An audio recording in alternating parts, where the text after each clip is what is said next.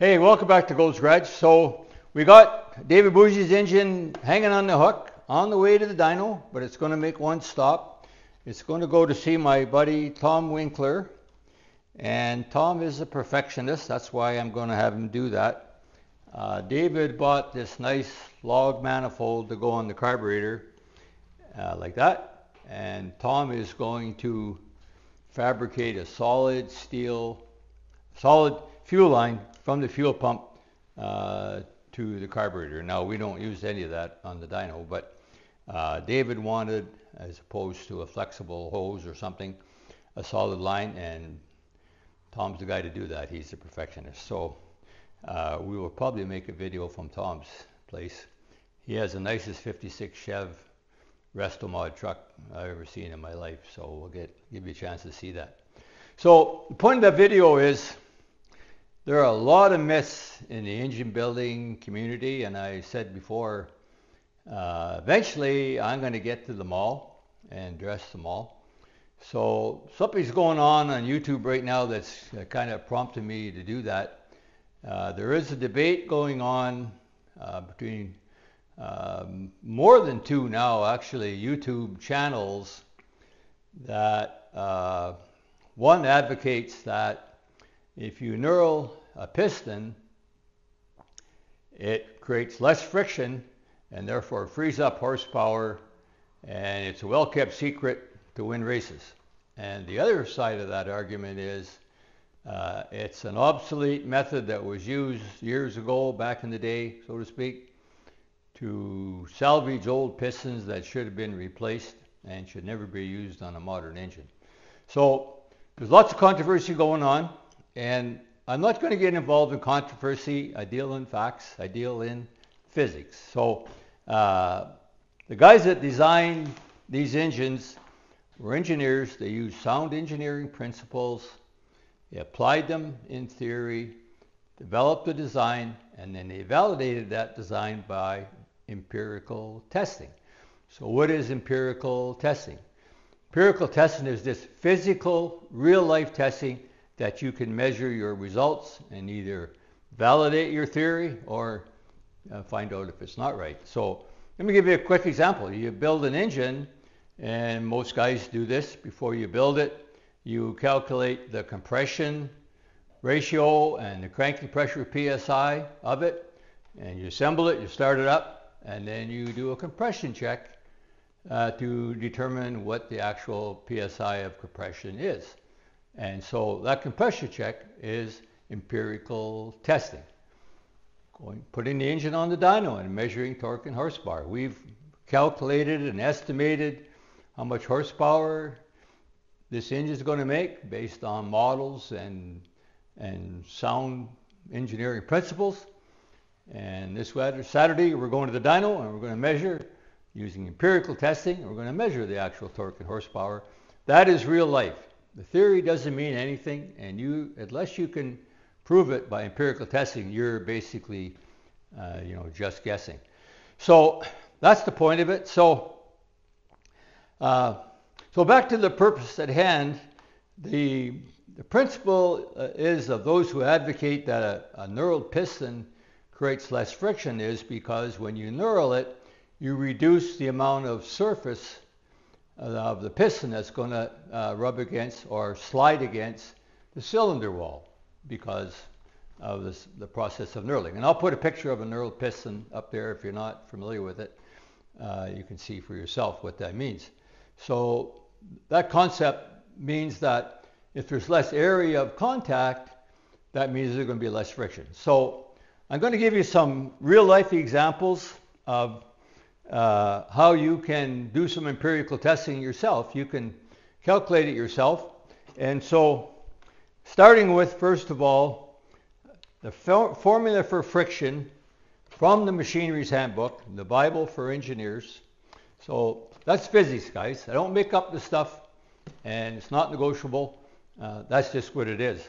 So the formula for friction is equal to mu, and mu is just a Greek letter that they use for the coefficient of friction times n. So n is just the normal force between the two surfaces. If it weighs 100 pounds and is sitting square on a sliding surface, then the normal force is 100 pounds. So that arrow down is 100 pounds. That's the N. In the mu, there is a unique coefficient of friction for any two surfaces that rub together or slide together. And so just to point out, the coefficient of friction for static friction is different than sliding friction. And a good application of that is if you torque a bolt using sliding friction when you're torquing it, and you try to untorque it, now you got static friction, it'll take more torque to loosen it than it took to tighten it. That's the difference between static friction and sliding friction. So in the case of a piston rubbing on a cylinder wall, you have lubricated sliding friction, okay? So between two surfaces. So because oil is being splashed up on the cylinder wall and create a lubricant between the piston and the cylinder wall. So we're going to use an example, and so I want to differentiate also the difference between force and pressure. So the weight of the, I'm assuming it's 100 pounds. It doesn't matter what it is, but as long as we use the same weight in this example as we use in this example, then it's the same. And as long as we use the same coefficient of friction, it's going to make my point. So force is in pounds and pressure is in pounds per square inch. And we're going to differentiate that, and it's important to remember that as I go forward. So if we have a 100-pound weight, so a 100-pound normal force between these two sliding surfaces, okay, and we apply, I'm going to use a coefficient of friction of 0.15. There's a unique coefficient of friction for every two surfaces. You can look it up yourself, and you have to differentiate once again, is it static or sliding, and is it dry or lubricated? So I'm using 0.15 in this case, and once again, I'm going to use 1.15 in both examples, so it doesn't really matter. I just want to make the point. So if we have a force of 100 pounds pressing down because of the weight between these two sliding surfaces, and we multiply, that's the force, that's the N, that's the 100 pounds, times the coefficient, that's the coefficient, 0.15. 100 times 0.15 is 15 pounds of force. So it takes 15 pounds of force to slide a 100-pound weight over that surface if the coefficient of friction is once again 0.15. So I made the weight the irregular, not square, for a purpose. Now if you take that same weight, okay, whatever it is, block of steel or lead or whatever, doesn't matter, and you turn it 90 degrees, and now you have this surface in contact. So in the first case, you only have 2 square inches of contact between the two surfaces. So now you have 4 square inches of surface in contact. So keep that in mind when you're thinking about a piston that's knurled versus not knurled, where in one case you have less area of surface contact than the other. So now we take the same 100-pound weight, we apply the same force, the coefficient of friction is the same, the normal force is still 100 pounds, 100 times 0.15, it's still 15 pounds. What's the takeaway from that? The takeaway from that is the area of contact is not a factor, okay, in the formula, and it doesn't matter what the area of contact is. So when I say that, you're going to say, well, okay, now thinner piston rings have a small area of contact. They reduce friction, they free up horsepower. How does that work? Well, I got an answer for that too. So let's go to page 2. By the way, I forgot to mention, whenever I have to do something like this, right on a whiteboard or whatever, I envy Brian Salter. He stands up there with his Sharpie on his whiteboard and he draws freehand and he just does an awesome job. I just don't have the ability to do that, so I do it all in advance. So anyway, back to the example we're using. So how does this apply to narrow piston rings, and why do they free up horsepower, reduce friction, and free up horsepower? Here's why. So let's take the first example, and we're going to use all the rest of the factors still the same. So that is the standard cast iron piston ring, if you buy a economy cast iron piston ring, it's 5/64 thick. That's 0.78, 78 thousandths of an inch. And so that's the piston ring. That is the cylinder wall, so the piston ring is sliding up against. So that's the sliding surface between them. So first of all, you need to know the contact area. So the contact area is 0.78, the thickness, times 4 inches, which is the bore of the cylinder, times pi, which is 3.14. You got 0.98 square inches of contact area in the whole circle of the ring against the cylinder wall. Okay? So the PSI, pounds per square inch, is equal to, you got, okay, back here, 10 pounds. Let's assume there's 10 pounds of surface force pushing that ring against the cylinder wall. 10 pounds back here. That's tension. So 10 pounds divided by 0.98, you got 10.2 PSI of surface contact pressure pounds per square inch between the two surfaces. So if you take that example, now using all the same factors, go down here, now we have a 1 millimeter ring, and it's always nice when it happens to work out. 1 millimeters 39 thousandths, which is exactly half of 78 thousandths, so that works out pretty good. So in this case, to get the same, what seals the ring, okay, I kind of missed that point, seals the ring is the surface tension between the ring and the cylinder wall, and that's PSI, okay? So we have 10.2 PSI. That's why I calculated PSI.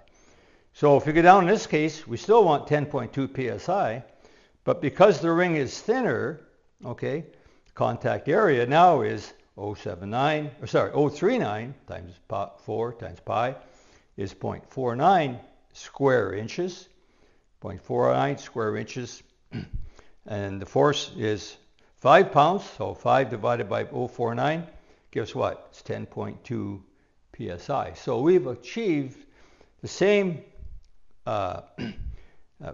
pressure between the piston ring, which is what seals the ring, against the cylinder wall, with a thin ring back here with only 5 pounds of force, whereas with the thicker ring it takes 10 pounds of force. Keep that thought. So let's go back to the other page. So the 5 pounds of force is the normal force. Okay.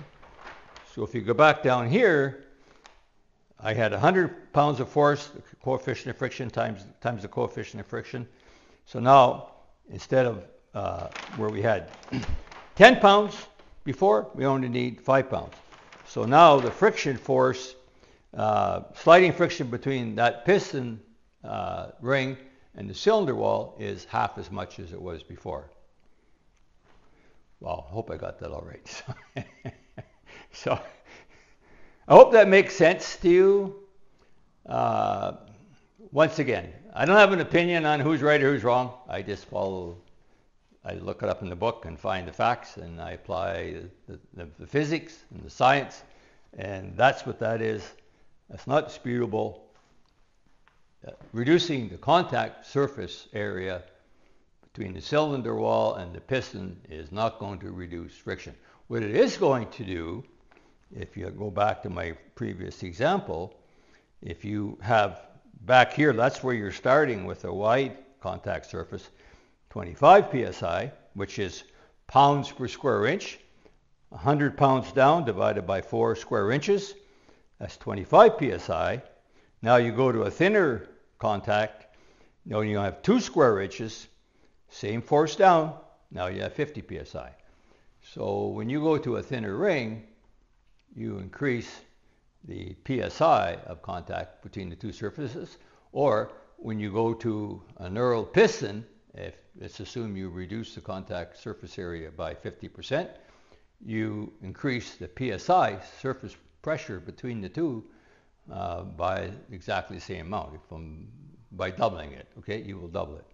So when you have a higher psi, it's going to wear out sooner. So if you knurl your piston, it's going to have a shorter life than if you don't, notwithstanding all the other factors. So I hope that makes sense, and explains. It actually gave me an opportunity to address thinner piston rings, because thinner piston rings do work.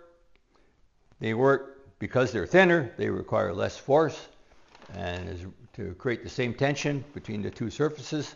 And for that reason, thinner rings do reduce friction and free up horsepower. And so really the proper term for a thinner ring is low tension ring. It's the low tension factor that helps to reduce the friction. Hope you found that helpful, and before I forget, please like and subscribe. And we're on our way to Tom's, and we'll be talking about that when we get to Tom's. And then this is a Tuesday. On Saturday we will be at the dyno with this engine. Let's see what it does. Thank you for watching Gold Scratch.